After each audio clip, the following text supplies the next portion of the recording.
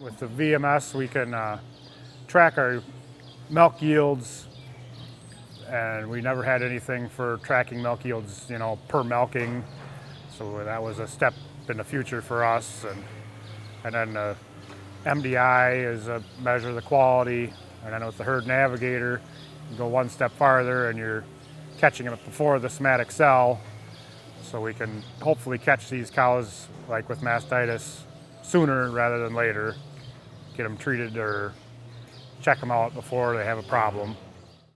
That's the main way we're using the technology. And as far as breeding too is the same way. We can use all the functions of the robots and the herd navigator in combination to get the cows bred as timely as we can. With the herd navigator, our vet ultrasounds, we used to do it at 30 days, checking for pregnancy.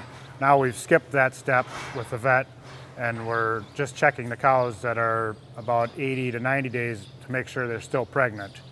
And it took us a little bit of time to trust the machinery. You know, we did some 30-day cows and everything looked good, and so we stepped away from checking those. And so the vet is using the herd navigator for more of like our problem cows, cystic cows and stuff like that. We'll look at those harder than just pregnancy checking a bunch of cows now. And he's real happy with it, and we've been real happy with the way that's turned out.